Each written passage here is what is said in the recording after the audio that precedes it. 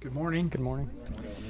Honored to be with you as always, and let me just pay tribute, if I could, as we start today's news conference, to former Governor Norman Bangerter, our 13th governor, a great leader who took over the responsibility of governor of this state during some very difficult times. Elected in 1984, I'm not sure we all remember that mortgage interest rates, for example, at that time were over 16%. Today it's less than 4%. Prime rate money was costing us 22 to 22.5%.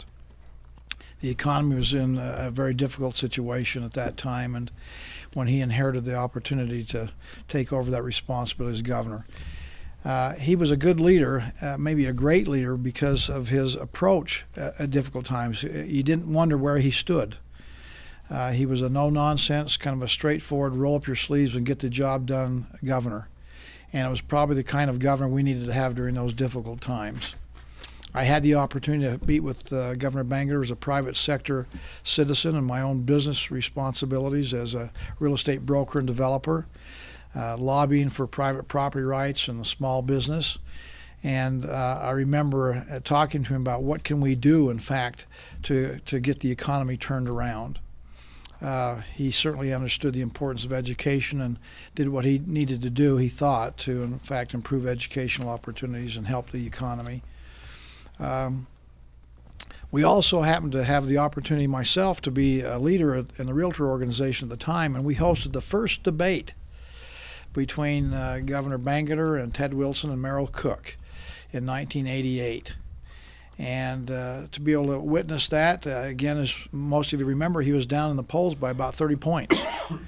And that was the beginning of his resurgence. And as we all know, he ended up winning that election by just a very small margin. But that was the beginning. I watched that evolution take place as he went out and took his message to the people of Utah and said, I'm the right guy at the right time to continue to lead this state. I've appreciated my relationship with him not only as a private citizen, but then later as a county commissioner, talking about local government issues and where the rubber really meets the road. When I was lieutenant governor, he used to contact me and call me all the time and had suggestions, had questions, and I appreciated those opportunities I had to receive his counsel and talk about issues of the day, as he clearly was observing and participating in what was taking place in the marketplace of politics. And as governor, he's been a good confidant, and I've drawn upon his experience and his wisdom and his counsel in my own responsibilities as governor this past 5.5 years. He was with me just a few weeks ago as he stopped in at the tail end of the legislative session and wanted to talk about what are we going to do if we move the prison with that land that's available there, and counseled me to make sure we don't do anything in haste. There's a long-term opportunity there if we move the prison. We ought to be very methodical and careful about how we, in fact, decide to develop that property. And then as of last Thursday, just a week ago, I had the opportunity to have him at the mansion, and he spoke to our honorary colonels group and many legislators that were there, and again recounted his days as being governor and the challenges he faced and how he tried to address them. He gave us some insight. Talked about the pumps that have been so noticed, and talked about that was a decision that came in the previous administration as far as the design, something I didn't know about. But he said something that I resonated, and that is, you don't want to blame the previous administration for the problems you inherit today. That was a good principle. He always took on the responsibility himself and did not blame others for the circumstances that he found himself in. I think that's good counsel for all of us in politics. Again, my parting comments that night where I've appreciated our association, Norm.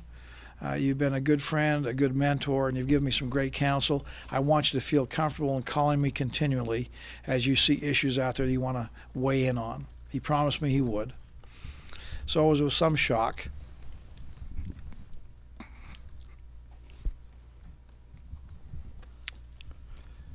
that I got the call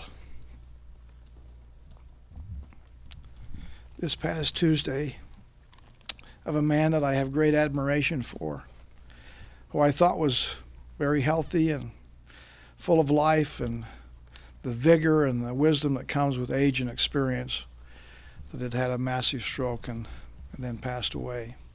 We've lost a great leader here in this state, and we as the people of Utah should show gratitude for his leadership, for his service, and we certainly wish the Bangerter family well, and our condolences in this difficult time for their family.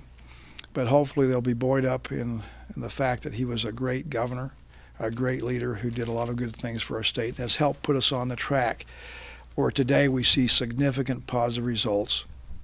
And I attribute a lot of that to the leaders of the past, including Norm Bangerter. He will be missed.